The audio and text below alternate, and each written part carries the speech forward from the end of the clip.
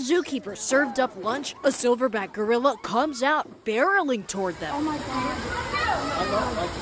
Two Fort Worth zookeepers end up in a nightmare situation, face to face with the Fort Worth Zoo's 34-year-old gorilla named Elmo. It happened during feeding time, so he wasn't supposed to be out whatsoever. Ben White says he was the first responding officer. The tense moments happened last October, but the former security officer at the zoo posted the video on TikTok Thursday night. And to wake up to millions and millions of views is just crazy. The video, now viral, with more than 30 million views. As the first zookeeper at a doorway calls for help, Elmo runs around closer to the second zookeeper, who uses her training to stay calm. Oh my gosh, God help her, God help her, God help her.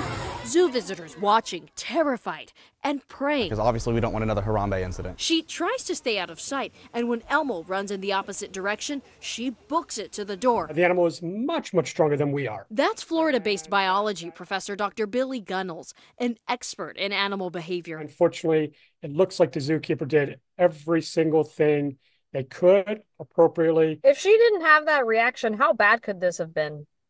Oh, terrible. This was a dangerous case, but then we learned something else happened.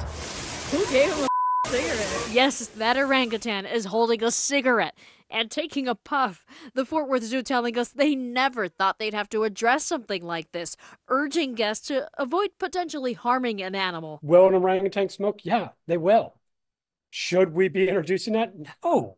I mean, that's crazy. Thankfully, everyone is safe. Elmo's actually really sweet. At the end of that terrifying incident, Elmo even reminds the zookeeper she left her bucket behind. Thank you, Lord.